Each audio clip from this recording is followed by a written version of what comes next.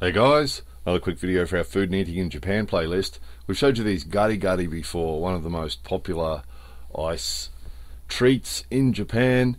It's gari means crunchy, and it's gari kun, so it's crunchy guy sort of thing, crunchy dude.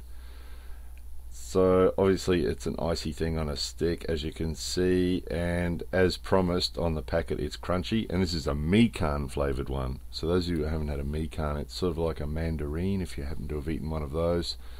Sort of an orangey type flavor, but a little bit different. Really good, and in a gari, excellent.